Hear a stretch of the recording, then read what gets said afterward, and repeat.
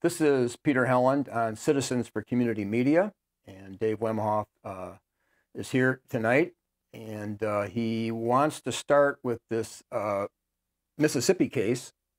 Yeah. That is now scaring some people, that it possibly has the potential with Trump's 3 new appointees on the court. That's right. Especially Amy Coney Barrett here locally. It has the potential of maybe in 2022, when it gets there finally, of overturning Roe versus Wade, which is like the scariest thing in the world for a lot of people. That's the big issue. I mean, a week ago, our life was going about, ordinary day-to-day life. And then all of a sudden on Monday, we hear over the media that Roe versus Wade is in trouble. Oh, boy, what happened in a week?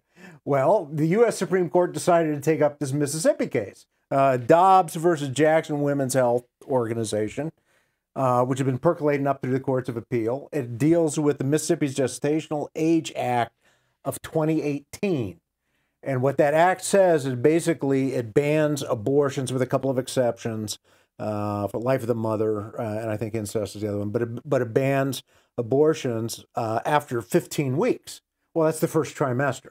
Roe versus Wade held that, after the first trimester, the government has an increasingly greater interest in trying to ban abortions.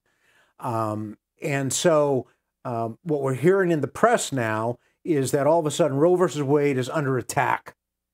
It could be overturned. It could be over. So everybody's getting energized, right? Everybody's getting energized. So it's kind of too early. This is Wednesday, right? This broke on Monday. So what I was able to do is get an article from the Wall Street Journal, and the Wall Street Journal said the Supreme Court said that it would address a single question, quote, whether all pre-viability prohibitions on elective abortions are unconstitutional, end of quote. Very, very narrow issue, right? It's not whether Roe versus Wade is justified or not. It's just that very, very narrow issue. But this is what the media does in this country. It just kind of blows it up all out of proportion. And that is a violation of what? Inter Mirifica. Inter Mirifica says you're supposed to provide the right information. You're supposed to provide it in the proper manner for the proper objective. And it applies to everybody. And Inter Mirifica was possibly the most important document coming out of Vatican II. I think it was the first one. Yeah. And it was the most suppressed one. Yeah, it was a decree. A decree is higher than a declaration. The decree of Inter Mirifica is higher than the Declaration of Dignitas Humanae. It's much higher. And in that decree, it states in paragraph 6 that all are subject to the moral law. All. And then it repeats it elsewhere in that decree.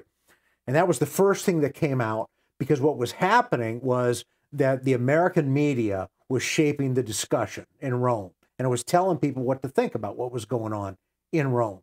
And so the bishops were upset. They came out with Inter Mirifica. All the Americans opposed Inter Mirifica. You're right, it has been suppressed. Nobody talks about it. This Father Aidan Nichols, a Dominican, wrote a book 2-3 years ago. I just got a copy of it. And he said that it's called something like the 8 most important documents of the Vatican II Council. Well, guess which one isn't in there? Inter Mirifica. That's not in there. In your website, The American Proposition, and the articles that I was reading that prepare for this, you said there was 4 institutions that, in my words, I guess, pose a threat when they're corrupted. Oh, yeah. And you said the one that was mostly concerning was the media and television theater and that, because it's so powerful in the unconscious and this and that. Now, Inter Mirifica touches on that, right? Is that Inter Mirifica? It deals with the whole gamut, not just the news, but also right. With the arts. With the arts. Deals with the media. And this is interesting because this was Vatican II, where the legions of decency, and where, when I grew up, you couldn't, certain movies, if you watched it, it was a mortal sin. And then that ceased. Well, the Legion of Decency was this idea behind that had a lot of private actors engaged in it. They kind of agreed not to do certain things, right? And that manifested itself in the parish bulletins every Sunday. We got a rating A to, I guess it was F, right, on the movies, which ones were good and which weren't. morally objectionable, all that stuff. But that was a private agreement. And Inter Mirifica, Inter Mirifica approves that. It says that's a great idea. Yes, it's supporting it. Yes, paragraph 11, 10 and 11 says a great idea. But paragraph 12 says, but you know what?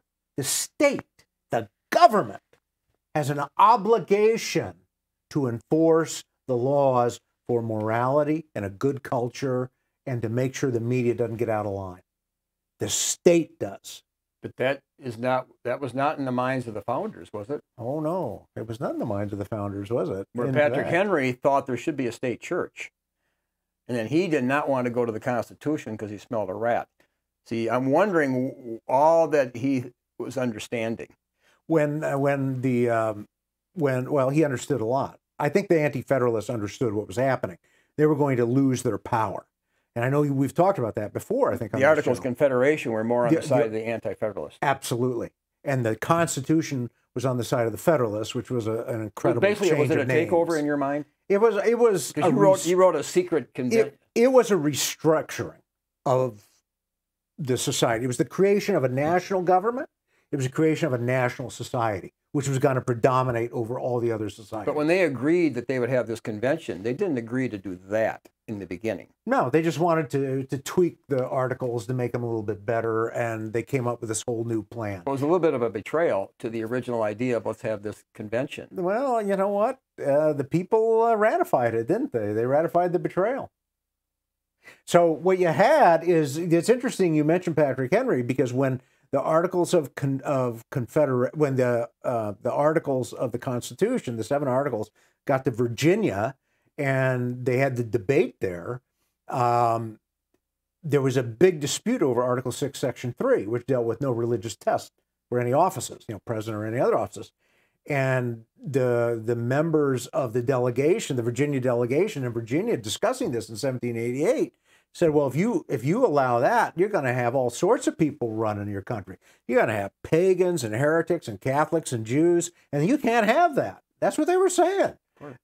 Yeah, and they said, we got to have a religious test. And so the U.S. Constitution was a very big remaking of society from the top down. Started small at first, but kept getting bigger because of that supremacy clause. Madison, if you read his notes, the Constitutional Convention was absolutely secret. There was no minutes kept. That's what I'm saying. Nobody was. It was a little bit of a coup d'état in the sense that it was secretive. It was very secretive. Madison kept the minutes. The minutes are his notes. Those are in his papers, and you can read it. And June the 6th, it's in my article, June the 6th, 1787, he got up and he said, the best way for the minority to control the majority is by the structure we put in place and the size of this thing. So this idea of the minority always controlling the majority was in the structure of this entity, of this Constitution. Yeah, which minority? Well, it's going to be the minority who has the most resources. What was most on those guys' minds, Madison, Jefferson to a degree, and definitely Hamilton and Jay, what was on their mind was that you had the majority, which was the little guy, okay, taking control of the legislatures, okay, and they were passing laws that kept them from having to pay their debts, that were invalidating other debts, that were canceling contracts, and this was making business really difficult to handle. And so when Madison was talking about the minority, he's talking about an economic and social minority. And so what you have in the Constitution is a mix of social classes in the different parts of the government. And then you also have the issue of checks and balances, because you always want to control the majority. Because if you have a majority, they're going to vote for their own. They're going to protect their own. Yeah, and so how do they protect themselves from that? They have a cog in every wheel. You got 3 branches of government, right? You got courts that are unelected that can come up with these ideas like they did with Roe versus Wade. And it puts the check on the majority. So the majority, right. Even though supposedly we're a democracy where the majority rules, we hear that. That's just a facade. That's eyewash. That's a facade. The will of the majority can be overturned anytime. I heard an interview by Dugan Alexander Dugin. He's a Russian, and he's a thinker. And he made an interesting comment. His English is very bad, but he made an interesting comment to one of the interviewers. I think it was on RT, and he said, "You see, in the West, democracy actually means the right of the minority to veto the majority." I think that in Western liberal societies, the right of the minority, which is the social and economic elites, is there to veto the rights of the majority. This question it's come up before with us, but I like to always revisit it. So when Hamilton went back to his hometown in New York, from what I know, it's a historical account. Okay, the minister or the chaplain approached Hamilton because he had seen the Constitution, and the chaplain was very upset, and he said, "You guys failed to acknowledge God." And Hamilton goes, "Oh, I guess we forgot." I mean, of course, it's a joke. I mean, of course he didn't forget. Hamilton was the banker, right? He was the money guy. And he pushed God out and elevated the money. Now, am I wrong? Where am I wrong on that, perhaps? Well, the U.S. Constitution is not about God. It's about power relationships. It's about power relationships. It's not about following anything. The way they deal with the principles that are supposed to underlie this society is they just have different competing interests. Fight it out. That's all. But then you don't have any state church, and you don't have any, like Inter Mirifica said, that the state has to come in there and give some kind of moral guidance. That's not possible under our Constitution. No, the First Amendment, this is the brilliance of the First Amendment. The First Amendment cut out all the churches from really shaping and controlling society. We've talked about this before. But it also, too, I realize the more I think about this, the more I study the Constitution, I realize what the First Amendment does is it hopelessly fractionalizes people because it allows everybody a podium. Some podiums are bigger than others, but it allows everybody their opinion, whether it's religious, whether it's political, whether it is entertainment, whatever it may be. It allows everybody their own opinion. And that's how you fractionalize society and you break up the majority. I guess for the average person who has a family, his only concern on the realistic level where people live, you grew up in Lafayette, you had a really good family in a way, and what concerned your parents was how were they able to raise a good family. Well, this puts pressure, in my mind, particularly on the father's role of disciplining and commanding his household, because the government can kind of oversee that and impose its immorality. I mean, it can impose its rules on you, but on what basis if they don't have a moral compass? Well, they can do it by power, by the written Constitution. And what's to protect you? What's to protect you as you're trying to just... Well, you hope other principles are out there, and there are other interests out there that are interested in protecting you, but you don't really have much of a help of a church protecting you, do you? I mean, the church is going to basically say, well, it's a civil matter and let you do what you have to do. But what you deal with, a lot of times, you deal with everybody's got their opinion, everybody's got their viewpoint. So, right before I came over here, somebody tagged me on Facebook, and the way that works is your name gets tagged, a little thing shows up on this little bell. And so you look at the little bell and you say, oh, there's my name, and what's this about? And I see that there is a post there that references an article that has my name in it. So I went and I looked at that article, and that article is from LifeSite News, and it's by Dr. Makey Hickson. She wrote a piece in I think it was May 14th. It was May 4th, this past Friday she wrote it, because I went and I read it. And she wrote a piece critiquing a piece by Robert Moynihan, who writes a blog. He's got every Catholic has their blog. Writes a blog with their own opinion. Writes a blog, and he was writing about Vatican II and about how Time Life, affected Vatican II, and Robert Blair Kaiser was involved. Well, anyways, Hickson quotes my book and says, the government was working with Luce to bring in some of the liberal capital L doctrines of America into the church. Well, this is huge. I mean, the fact that this is out there now in such a publication as LifeSite News is huge. But it goes to show that everybody kind of has their opinion. And what's kind of interesting is a lot of the chatterers pursue their own personal agenda for whatever reason. Because I talked to Robert Moynihan. I talked to him in August of last year. He contacted me. He said, I hear you got this book out. I said, yeah.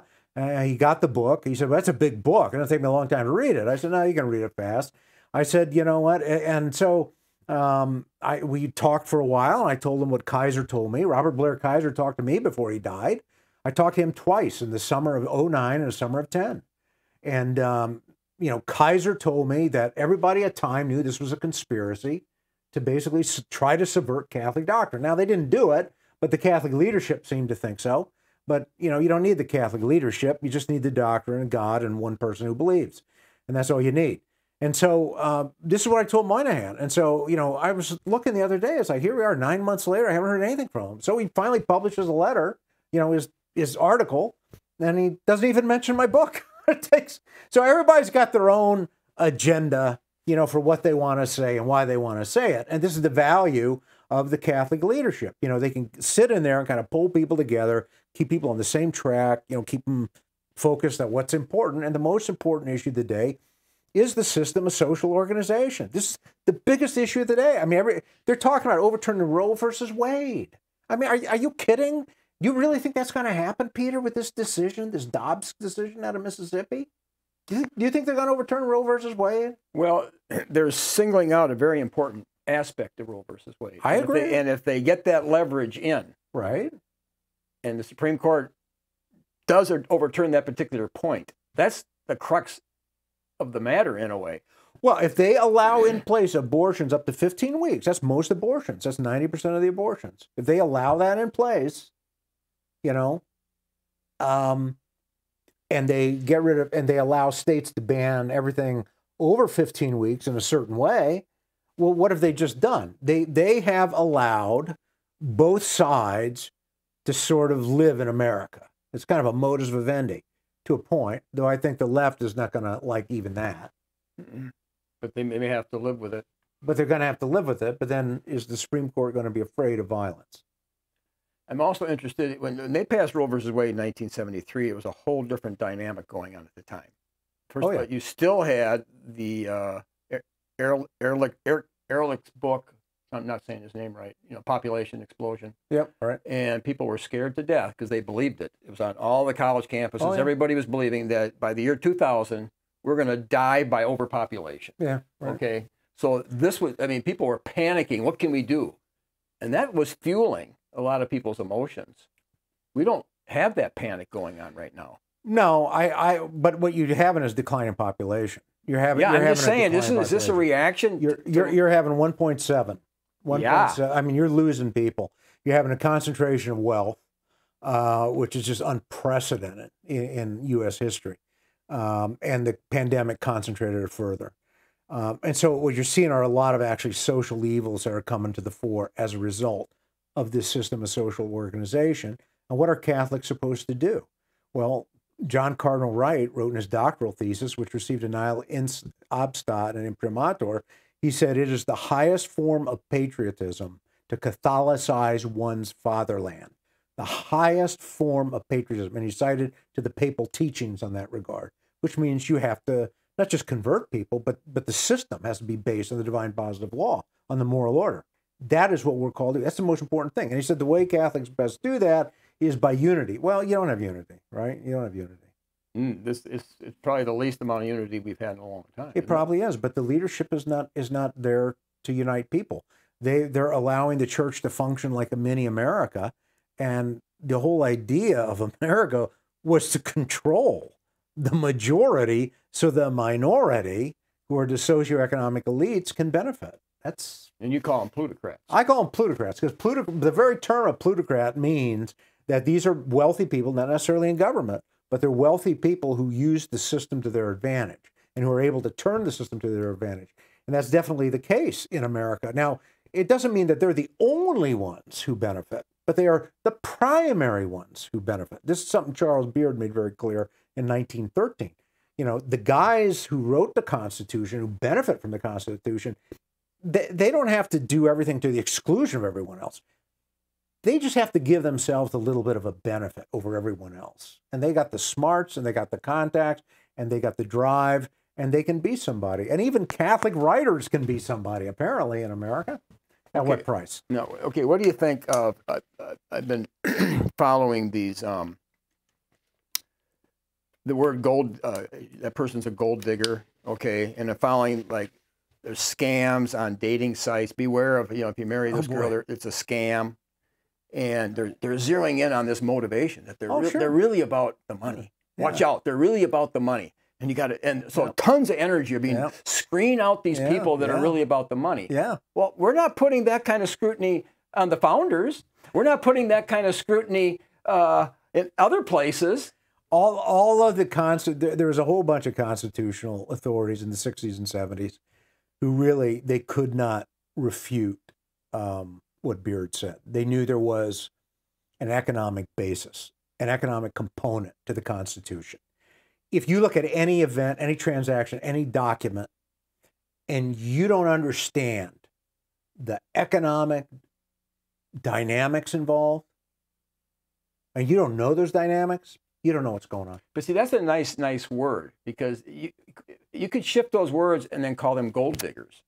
Well, sure. I'm just saying. No, the women are gold diggers. These other people are called gold diggers. Many women are gold diggers now. Absolutely they are. Because money defines your value and defines your success and defines how good of a life, and it provides security. But if the founders were, in a sense, gold diggers, but we use different terms, but it was still love of money beyond what Christianity would allow.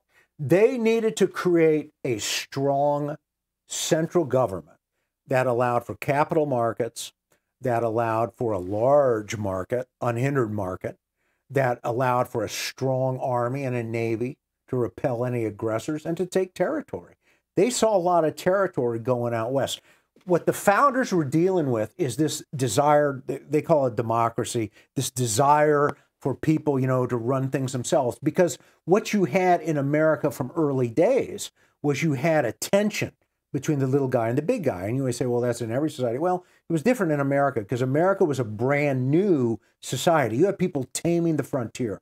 Excuse me, you had guys and gals going out into the wilderness and chopping down wood, and they had to have their own economic means of self, you know, fulfillment, economic means to do what they needed, to get what they needed. And so you had a lot of economic power in society being decentralized. The crown was pulling back against that. And there were the elites in the colonies. The elites in the colonies wanted to control the economy, and the flashpoint was the currency. It's always the currency. Okay, that was the flashpoint of the revolution. And because the little guys were being starved of currency, so they had to barter. Well, barter really slows you down. And the idea of controlling the currency from London is that you can control trade and commerce, and you don't have runaway inflation. But there was such a demand, there was so much economic activity, they needed the money in the colonies. All the historians write about this. And you have to understand that to understand the revolution. And so the Americans were, they got to a point, and John Adams writes about this, where they got to a point where when the revolution started, what did the king do? He shut down all of his courts, closed all the courts. All the little guys went up to John Adams and said, "Thank you, Mr. Adams. Thank you. They've shut the courts. They can't haul us into court for not paying our debts." You know? Yeah, because you had debtor prison and all that. They had debtor's prison and all that. So what you had was the little guy felt empowered, and they understood in the legislature they could vote themselves a lot of paper money and keep things going. Now that ran into problems with inflation and stuff like that, and inflation in those days weakened a lot of economic interest. They didn't want to get weakened. So you had really this struggle, you know, between two different competing economic systems. You had the mercantilist system, which the King of England was head of, and his government, and you had more of a capitalistic system that the Americans had, which was more decentralized. It was just more of a decentralized system where you had smaller actors making decisions. smaller banks trying to come up after independence. And that really fueled a great deal of American economic wealth and development. And I was listening to Professor Richard Werner the other day, and he said, you know, in 1976, when Mao died in China, Deng Xiaoping, first thing he did is study the American banking system, because the American banking system at the time was decentralized. And so what the Americans did is largely through decentralization. What the Germans have done is through the decentralization of their banks and community banks, which are able for people to work and produce things of value and not just get tied up in ridiculous buying of assets and equities and bonds and stuff like that. But you actually borrow money to create things that then create more value and make more money and bring more prosperity to society. So this is what Deng Xiaoping saw, and that's what he copied in China. And in America today, I know we're kind of getting off the track, but in America today, what you're seeing is the consolidation of banking power and the collapse of the smaller banks. That's a big fight in America now. It's a big fight in Europe now. And according to the Chinese, that would seem to be a losing fight, because he seems to be attracted to the decentralization, that works better. Who is that? The leader of China. He seems to be in favor of decentralization, but at the same time, the Chinese Communist Party runs the show. True, but he's still attracted. He wasn't attracted to the consolidation. No, he wants to encourage economic growth. See, Russia, the Soviet Union had one bank. That was the central bank, okay? And it just didn't work. No. They fell apart after a while. So you have to have money that's available that people can have, because you don't want to have to take, you know, a ton of tobacco, you know, to get enough wood to build your cabin. Okay, it just doesn't work very well. So what they did in America is they wrote out pieces of paper. This represents a ton of tobacco. So they started passing this script back around, and it worked because Americans are ingenious, because Americans have had to deal with the frontier, and that mentality of making things work and being practical has stayed with us to this day. Let me get back to that issue. That is part of the American character. Let's attack American the plutocrats, okay, and the fact that we really admire the plutocrats, because everybody knows the famous scripture that the love of money is the root of all evil, okay, but that's in the context where it's talking about the major false doctrine, you know, that if the slave does not consider his master worthy of all honor, then the name of God and his doctrine is being blasphemed. Well, it's interesting that immediately goes into describing these people that promote that, and it concludes by saying these people suppose that gain is godliness. From such withdraw thyself. And then he goes into having food and raiment, let us be therewith content. But they that will be rich fall into temptation and a snare, and into many foolish and hurtful lusts, which drown men in destruction and perdition. For the love of money is the root of all evil, which while some coveted after, they have erred from the faith and pierced themselves through with many sorrows. The point I'm saying is that the scripture is saying with food and clothing, we're to be content. And when you are emphasizing success, gain is godliness, that having more than what you need becomes its own religion. I mean, it takes on a life of its own. And so success now is material prosperity. But how is that good for the soul? Well, everything to excess is bad. So, you know, that's where the church comes in, or some higher principles come in to modulate, you know, your desires and your appetites for things, to control your pride, and to do things for the right purpose, for the right objective, in the right circumstances. But we don't see the church stepping in. And so we have people that are plutocrats, they're billionaires, and we admire that, and yet it's destructive of their own soul. Success is admired in America. There's no doubt about that. And Pope Pius IX in 1864 said, you either serve God or you serve wealth in any society. That's a decision you make. And that's the biggest issue any group of people have to make. It's the biggest issue confronting the Americans right now. How are we going to organize society? But Alexander Hamilton is being confronted by the chaplain. And in a way, by not acknowledging God and the Constitution, he's saying we're going to serve wealth. We're going to serve commercial interest. I think that's correct. We're going to serve the wealth and the wealthy. That's correct. Because clearly the plutocrats were given a leg up with the Constitution. That was clearly the intent of Hamilton and Madison. I mean, Hamilton and Madison had kind of a little different take on what the economic structure would be like, but they both agreed the plutocrats would be the ones who should rule. They're the minority. Which means money should rule. Money interest should rule. Effectively, yes. Everything is delineated in terms of money. And how many followers you might have and how many clicks of like you get onto YouTube. So let's hope you get a lot of clicks on this. And Patrick Henry, I think, because he was quite the religious man. I mean, he was in the dissenting crowd, but he was very religious. And that's why he promoted a state church, because he saw if there's no checks on the money interest morally, if the church can't step in and with its full force of freedom from the state church, check this, he saw this is just going to turn into an empire. Well, he was right. Well, they used the word empire in Federalist 1. They used the word, this is an empire.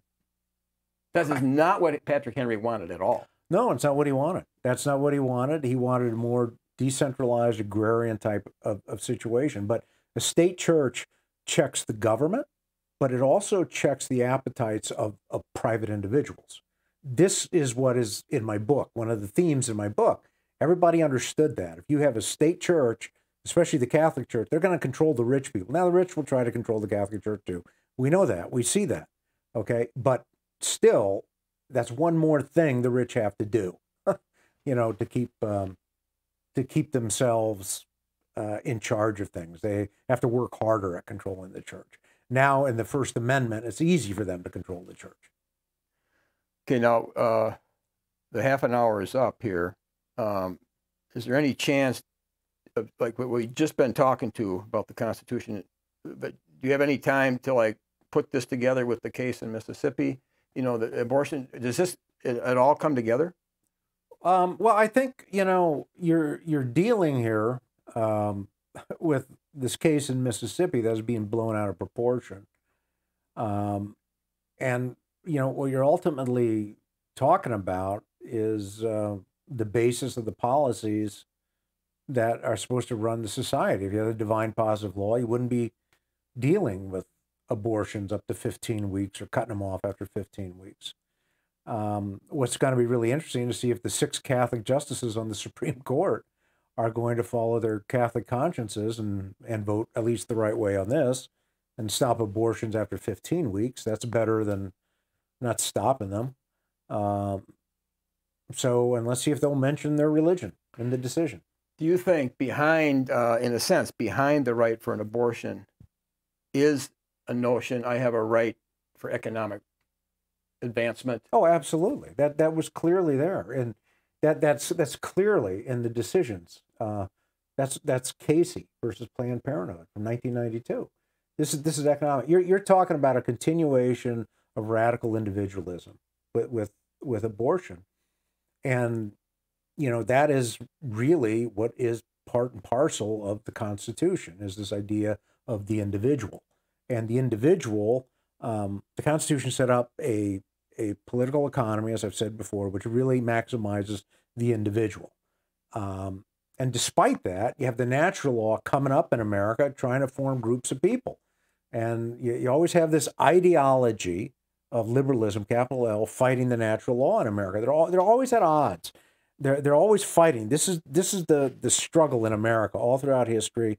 Sometimes the natural law has been on the grassroots, you know, with the anti-federalists more so than with the federalists, and they're just kind of struggling with each other, you know. And you see bits of the natural law with the pro-lifers, with the pro-gun people, you know, with some of the economic people. You know, you see these aspects, you know, the traditional value people. You see these aspects of the natural law coming together to oppose this ideology and its natural conclusions.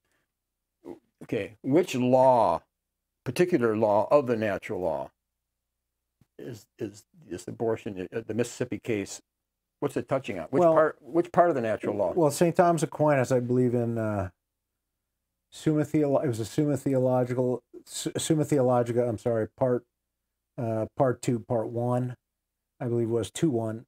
He mentions the natural law, and he says, in the natural law, you get the right to self-preservation, you got the right to procreation, the right to raise your family, the right to culture, and the right to worship God. And that last one, in a society, as a society, that last one was identified also by Monsignor Shea in the 1950s when he was fighting John Courtney Murray.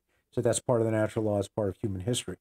So those are the 5 things. So when you're talking about destroying your progeny, you're talking about destroying your offspring. You're, in a way, what you're really doing is you are destroying your ability to procreate because your children are being aborted. So that's against the natural law. You're also destroying any sense of self-preservation as a people, because not only do you have an individual right to self-preservation, but you have a right to preservation as a people. And so these things are what's under attack with abortion. Abortion's a weapon, just like contraception's a weapon. Everybody knows this, or everybody should know it. And it's been used to destroy, again, the majority. It's been targeted, against certain elements of the society, especially the Christians, the Catholics, and to keep people from having any sort of unity and any sort of pride. Okay. Do you think the purpose of marriage for Catholics is a little bit different than the purpose of marriage for Protestants on a couple issues? Okay. The Catholics emphasize that marital duty, your sexual duty, is aiming at mostly for procreation. The purpose of having sex in marriage is more along the lines for procreation, where the Protestants might say it's more for sexual pleasure, or however you want to say it. But the Catholics, that would put, if it's for procreation, that would make the Catholics more anti-abortion. That makes sense, yeah. The Catholics say marriage is for procreation and unitive value. That's the Catholic doctrine, as I understand it. Right. So if it is for procreation to a high degree, then abortion is like, it's so evil, because why are you even getting married? Well, it goes to the idea that you have a responsibility to protect your own, too. You have a right to defend your own people. I mean, look, Nazi Germany used abortion. Soviet Union used abortion. I mean, there are other examples out there. Every tyrannical regime uses abortion. In America, it's called a right. And it serves, the plutocrats because it reduces the population. And the plutocrats don't like a big population. They want a small population. They've always wanted that because that allows for the concentration of wealth. And they want to concentrate wealth. And again, this is the struggle in America from day one. The struggle of wealth versus the natural law, or some idea of the natural law, or some idea of God's law. It's always this struggle with this ideology. And it's also interesting that it's coming from Mississippi. Okay. And Mississippi is notorious, in my mind, along with North Carolina, as from my personal experience talking to people, as the 2 most religious states. So here's Mississippi. They always were the first ones to defend prayer in school. But it's also like number 50 in being poor, number 50 in having the worst schools, all that. It's just interesting that the poor are rich in faith. So here's a state that's right that has more faith, but they don't have the success materially. That's right. The poor always are richer in the faith, and they know they have each other more than anything. But there is a very real push to outlaw abortions. We saw it in Idaho. We saw it in Texas. I mean, the red state leadership understands this is an important issue. And, I mean, yeah, you got people with a lot of different religions and no religion, but I mean, what you have is a lot of people who can understand that, we hold some aspect of this natural law, and we can put all these little sticks together, and we're naturally allied for some reason because we have some sense, that it's bigger than what the plutocrats want. That's really what you're dealing with. You're dealing with people in the red states that are saying, it's really bigger than what the plutocrats want. It really is. and they grab onto some aspect of the natural law, and they need to all come together, bring their twigs together and hold them together and unite together and say, we've had enough, it's time to change. No to tyranny, no to the plutocrats. No, for a lot of people, and maybe I'm one of them, there's this fear that you see this push by the Biden administration in the connection with China, and it's like, whoa, are we on a communist blitzkrieg trying to overtake us? You know, it's kind of, you know, and is this a pushback against that? You know, with the plutocrats kind of have this agenda. Well, let's just kind of be like China. Let's have a system like theirs. Well, the plutocrats will work with whoever to get what they want, to control populations. And so, you know, they'll work with the Chinese. It'll be love-hate type thing. You know, right now they don't like Russia. But they'll let stuff out, you know, about how we don't like the Chinese and the Chinese are the threat. But, you know, that's the government saying it, but the plutocrats are working on another level with the Chinese government. Well, they had Bloomberg. Was it Bloomberg? They have all this evidence that he's been in cahoots with the Chinese for years. Oh, yeah, Michael Bloomberg. Sure, absolutely. Absolutely. Basically selling us out. Well, yeah, they're interested in their wallets. That's what they're interested in. They care about three things. Their bellies, their wallets, and you know what the third one is? Yeah, Nelson Rockefeller. Yeah. It's their sex organ. Those are the three things that the plutocrats care about. And they don't really care about anything else. And so they'll make deals with anybody and everybody else to keep that going, because the wealth takes on a life of its own in their life. And they want to bring everybody else into that service. And that's the whole idea behind masks. And that's a form of social signaling. That's this guy Martin. He wrote a piece that was on Zero Hedge. He says that's a part of social virtue signaling. You wear a mask. And so the media and also the corporations get on board, and they tell you what they expect you to do if you want to be with the winners. You know, you got to put on the mask, you got to social distance, or you got to get the vaccine. And if you get the vaccine, then you're free. You can be with your friends. You don't have to wear a mask. You know. So this is what I think people instinctively are picking up and resenting. And when the president or the putative president of the United States tweets, you know, it's a mask or vax. Well, that's an edict, okay? And that's troubling because a lot of people question, rightfully so, the lethality of this disease. Having lived a year and watched it progress, it's just a fraction of what they told us it was at the beginning. Mm-hmm. There is a disease. It is deadly if to certain people, right?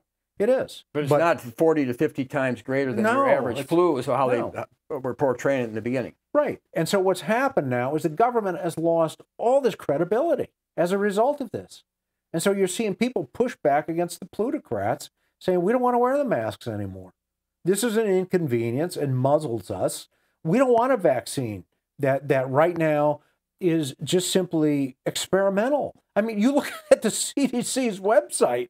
You read the CDC's website, and they admit we don't have any long-term data on the effects of this vaccine. Wow.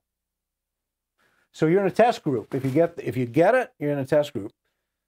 And maybe you're going to lose this video now. How's that? Because I said something against the vaccine. Well, we'll edit it. Yeah, I guess you're going to have to edit it.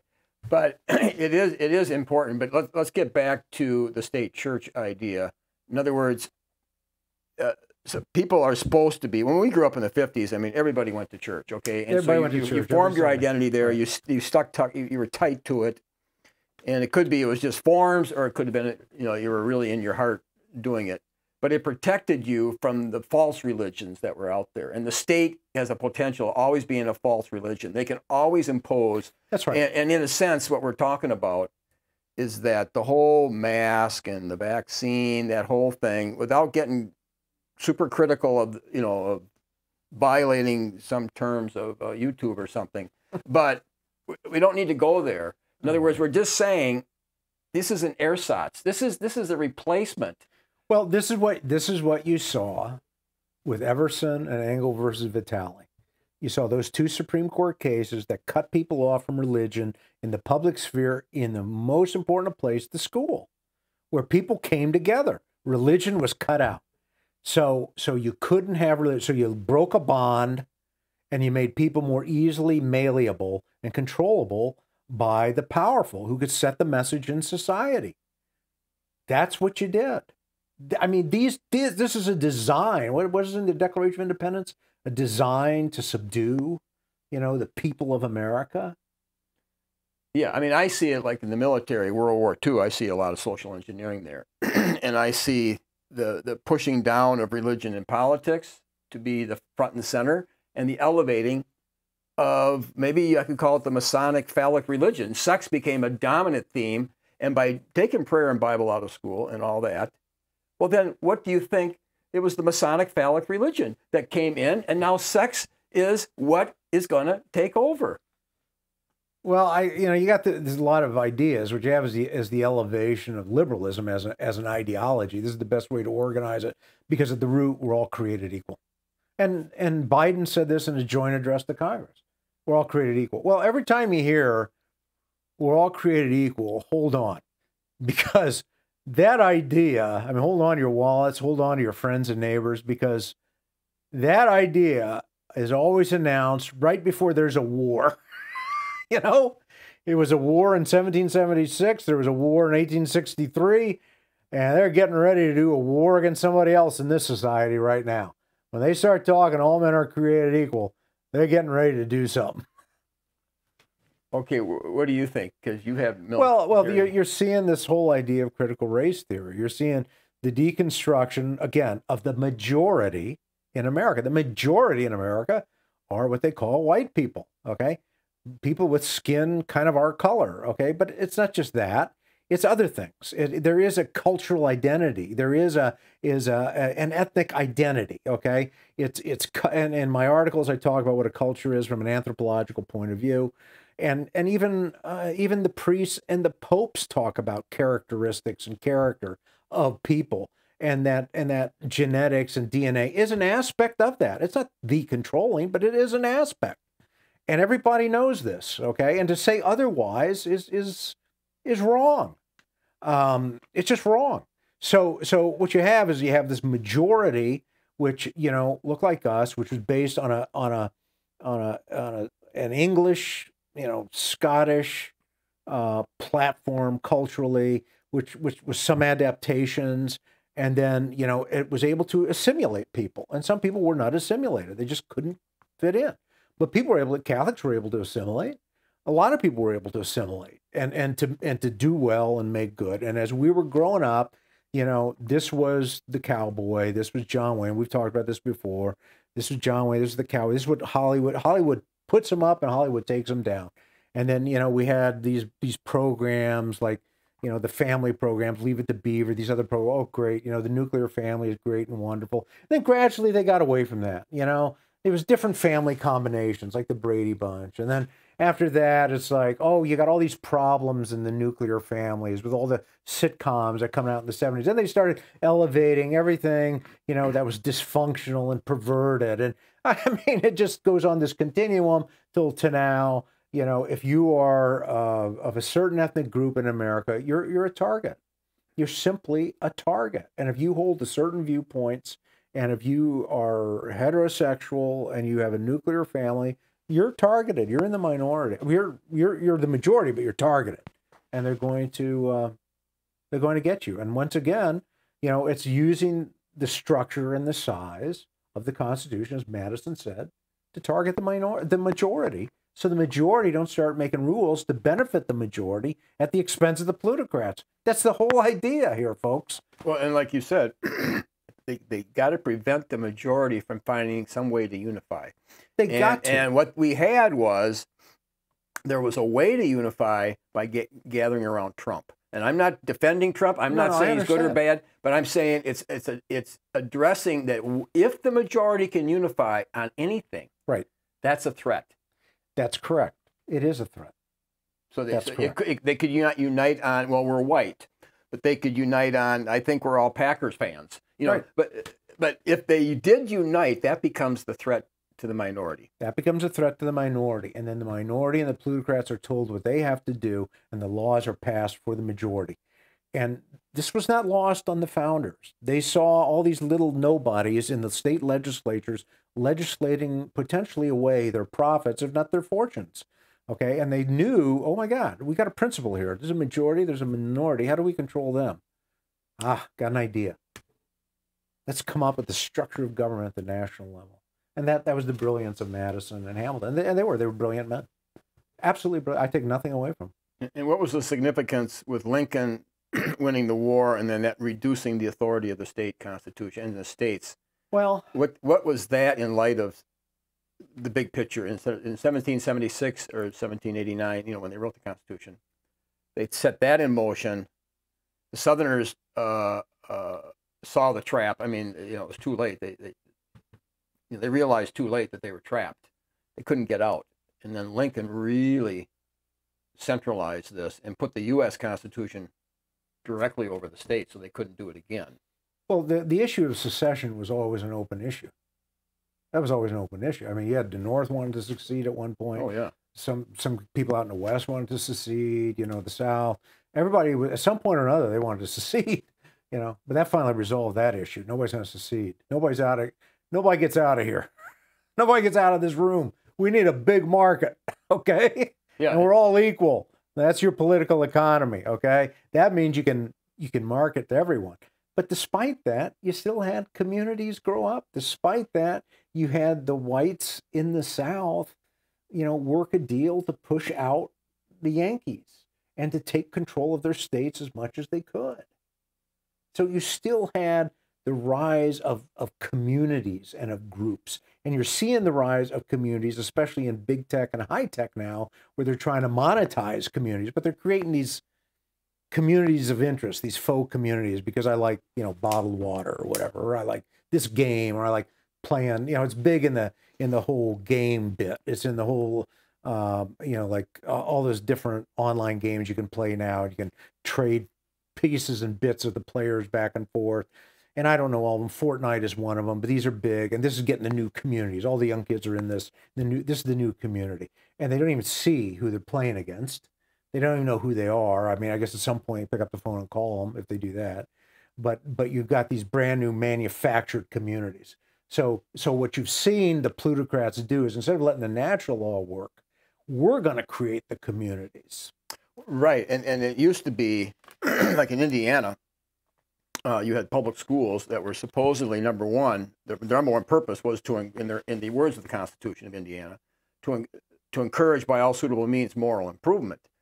And so the schools were going to be like a little quasi-state church in that they were going to miraculously promote moral improvement.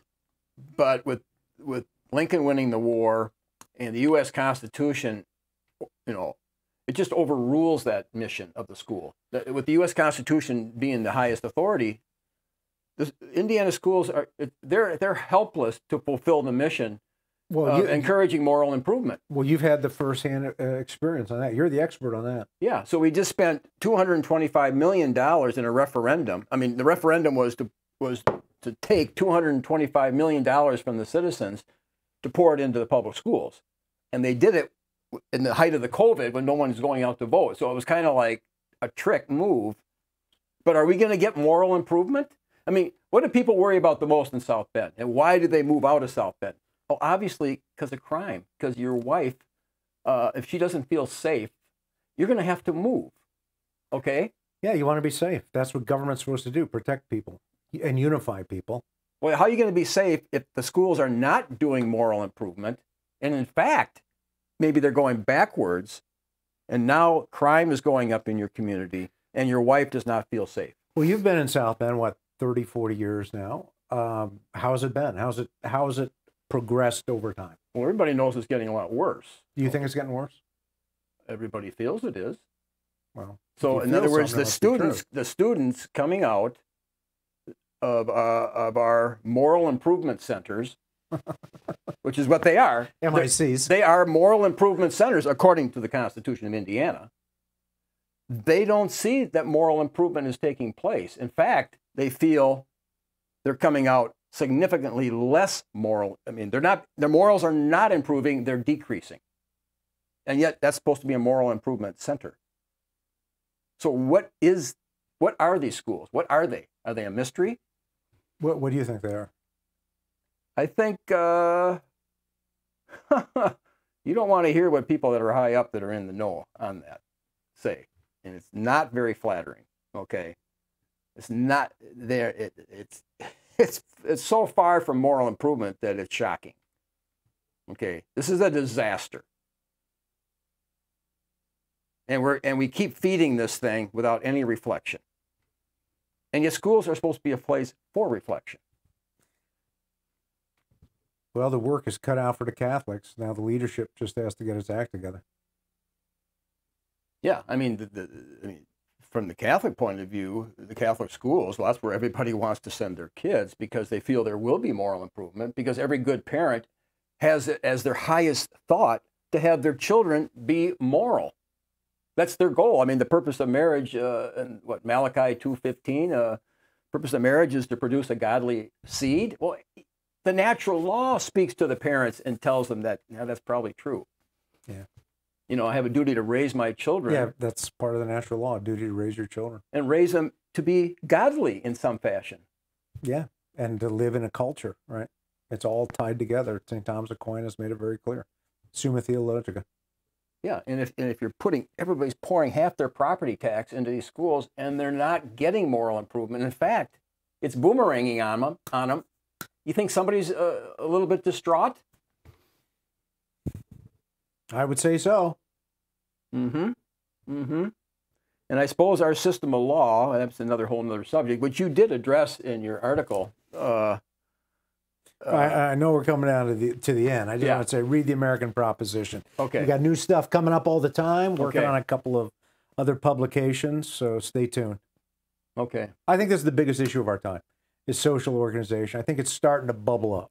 And you know, they just had Sohrab Ahmari, the New York Post, one of the editorial guys. He's talking about traditional societies. He was on, you know, EWTN. Okay, great. You know, I know there are problems with EWTN. There are problems with every Catholic, you know, but at least the issue is now starting to be how do we look at organizing society, because we're seeing the societal collapse that you're talking about. So read the American Proposition. Okay. This is Citizens for Community Media. Peter Helen with David Wemhoff.